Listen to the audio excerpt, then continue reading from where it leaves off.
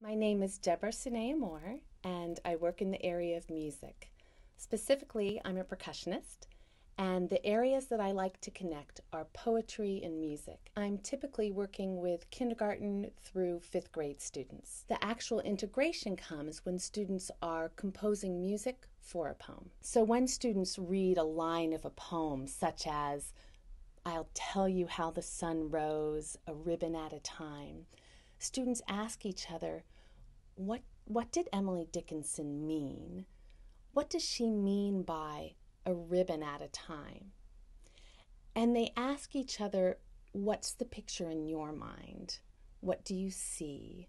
What do you hear? As students interpret the poem line by line, they are also creating a musical composition line by line to help their interpretation of the poem come to life. They learn basic elements of music, tempo, timbre, dynamics, so that we can all build a common vocabulary. So when students are creating their musical composition for a poem, they are really questioning how to utilize each element of music that they've studied.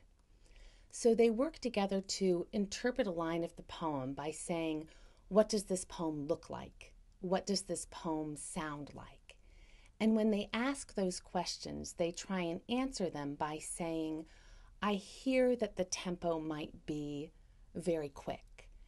I see that when the picture of my sunrise is red and orange, that makes me want to choose a very warm timbre, a very warm color for an instrument.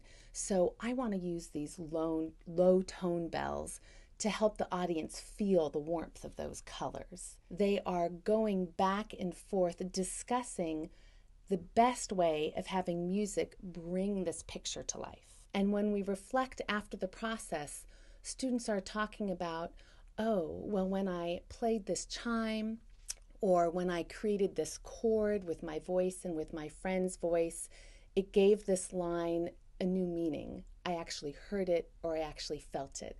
And it seems that the students are making a deeper personal connection to the poem. I think what makes me fall in love with this process is watching a teacher's reaction when they realize someone that was never interested in poetry is really personally invested in the process of performing the poem. You don't need to be a professional artist or by any means a professional musician to engage in this work. You need to learn some basic elements of music, which I find we can do in about 30 minutes. And you need to convey enthusiasm about those elements of music to students. And with a little bit of understanding and knowledge and a lot of enthusiasm, I find that classroom teachers can very successfully integrate music with poetry in the classroom in a way that can really excite students.